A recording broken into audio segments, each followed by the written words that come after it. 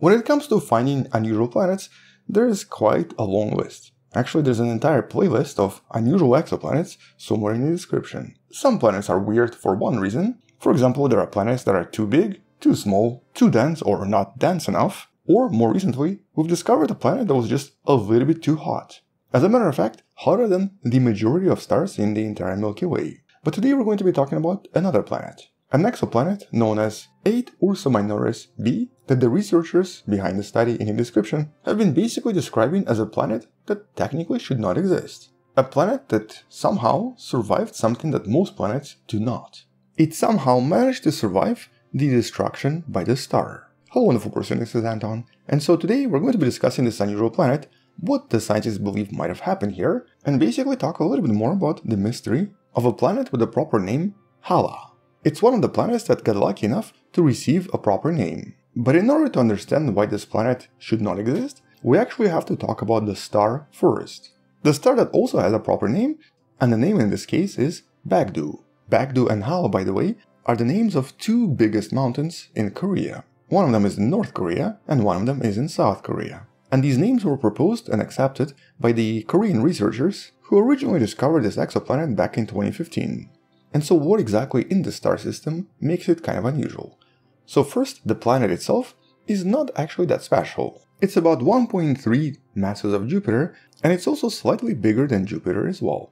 It takes about 93 days to orbit around the star, with the orbital radius that's about half the distance of Earth to the Sun. It also has a relatively low eccentricity, or basically the orbit here is very circular, and overall the scientists refer to this kind of a planet as a warm Jupiter. A gas giant with a relatively hot upper atmosphere, but not hot enough to be considered a hot Jupiter. So definitely intriguing, but not super exciting.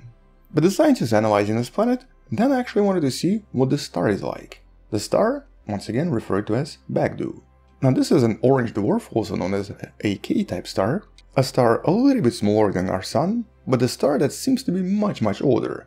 And so here the scientists wanted to find out what stage of the lifetime the star was in. For this they use a very well-known technique that you can learn more about in the description, known as astroseismology. This is actually a super cool technique based on the idea of seismology on planet Earth, where essentially by detecting various oscillations in a typical star, it then becomes possible to analyze what's happening on the inside. In some sense it's like looking at starquakes. And this technique has been developing and improving pretty much every year, mostly based on helioseismology coming from our own Sun.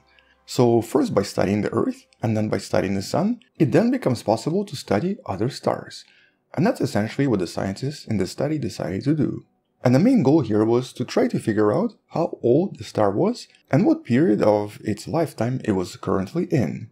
Turns out this was an extremely old star, basically almost at the end of the life cycle. And so by using astroseismology and looking at frequencies of waves coming from this particular star, it then becomes possible to find out what material the star is currently burning. And turns out that it's currently burning helium. And if the star is burning helium, it means that at some point it must have been much bigger. Based on modern research, we believe that helium burning process in these types of stars happens after the red giant stage that must have happened sometime in the past.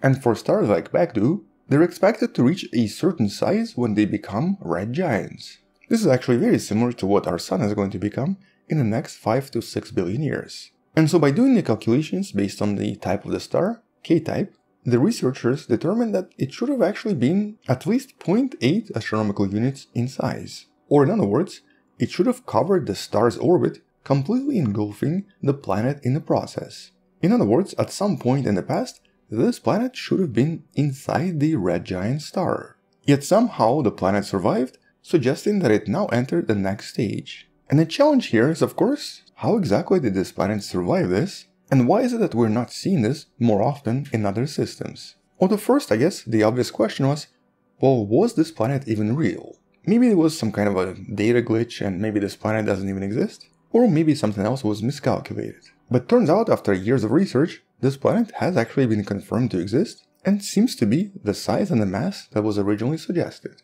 The star and its current stage, which is helium burning, has also been confirmed independently, essentially confirming that there's a planet that somehow manage to survive what we usually believe destroys planets.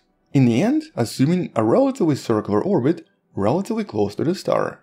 Here, as you can see, the star is actually really large in comparison to the planet. And by the way, in case you're wondering, this particular helium burning stage is most likely going to last for a few million years. Although because this is a K-type star, it might actually last up to 50 million years. So this planet is going to be here for quite some time.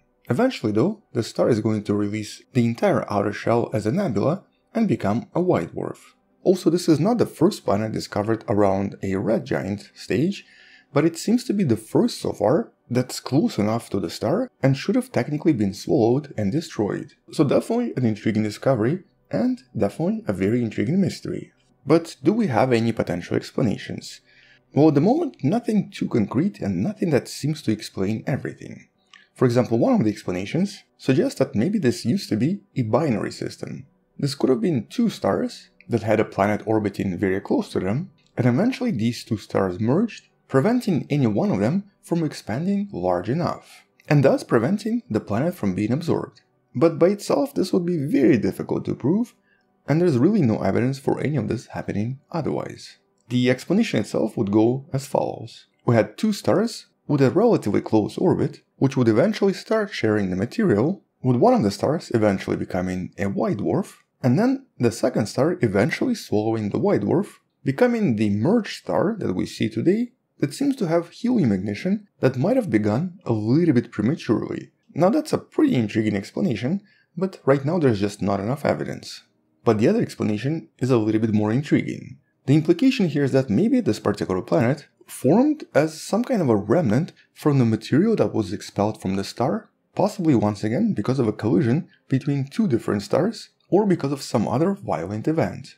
In other words, the suggestion here is that this is a second-generation planet. It's a planet that was created at the end of the star system from all of the extra material that used to orbit around the star and got expelled in the process when the star became a red giant. A pretty intriguing explanation, but once again, there is just not enough evidence to prove any of this definitively.